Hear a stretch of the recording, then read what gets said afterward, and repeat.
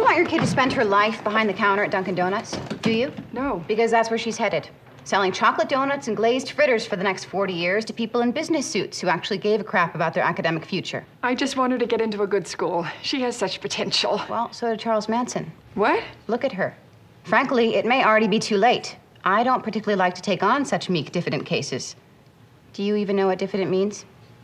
That's okay. That knowledge isn't really required in the retail donut distribution industry. Please, just give her a chance. Why should I? Because she needs this. Mom. Caitlin, what do you think? She's got a C average, which means she's either lazy or stupid. I can work with either. Frankly, sometimes stupid is easier. I can scare the stupid out of you, but the lazy runs deep. So you'll take her on? I will. Wonderful. Mom! Caitlin, thank you, Paris. You won't be sorry.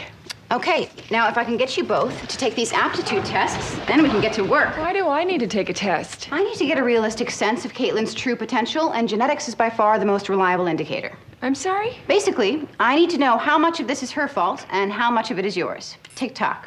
Oh. What is this? Pretty great, huh? Not for Caitlin.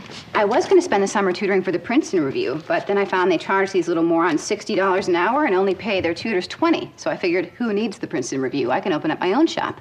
I've already subcontracted out to 3 other student tutors, and I've got more prospects lined up.